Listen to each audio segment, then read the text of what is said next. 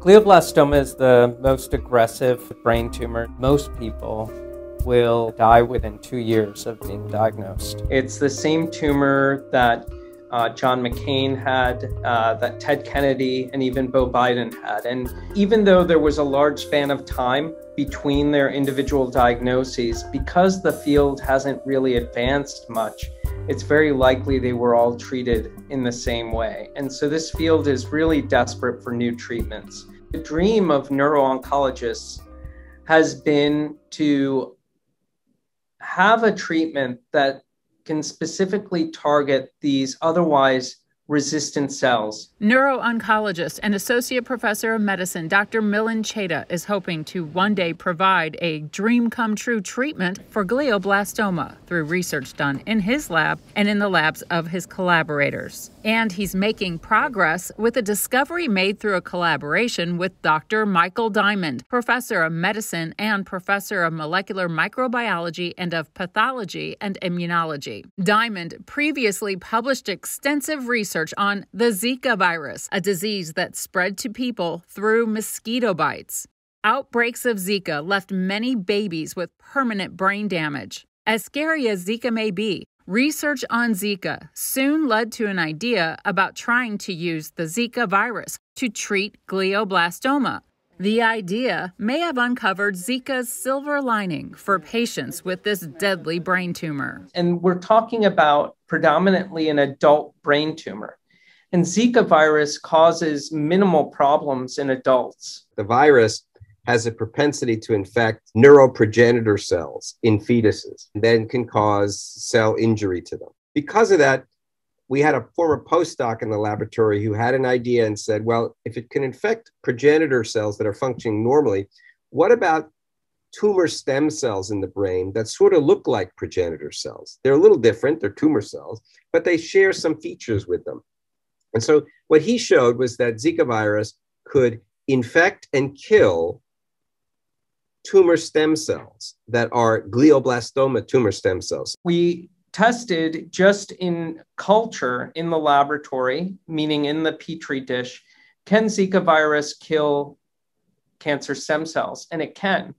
But we wanted to see, well, is it going to just kill any cell that we subject it to? And it doesn't. It's a very specific against cancer stem cells. Then we took patient samples, slices from the operating room of tumors, and we subjected those to the virus. And the virus wasn't infecting all of the tumor cells. It was infecting specifically the cancer stem cells. So there's specificity there. And then using operating room specimens of patients who are undergoing epilepsy surgery, so not tumor at all, but we got epilepsy specimens, we found that if you subject those to the virus is not infecting. So this shows that it's very specific to the cells we wanted to target. Then they discovered how Zika virus may be a key to unlocking the power of immunotherapy for glioblastoma. Immunotherapy uses a patient's immune system to fight cancer. The idea would be the first treatment for glioblastoma is usually a surgical resection. Now we can combine Zika virus with immunotherapy at the time, right after the tumor is removed by surgery. In lab mice, Diamond's team discovered how the Zika virus can activate immune cells to destroy the deadly brain tumor. Injected it directly into growing tumors in mice. We found that these mice could survive long term. When you don't use the virus, they in these control groups, they would die within about a month or just over a month.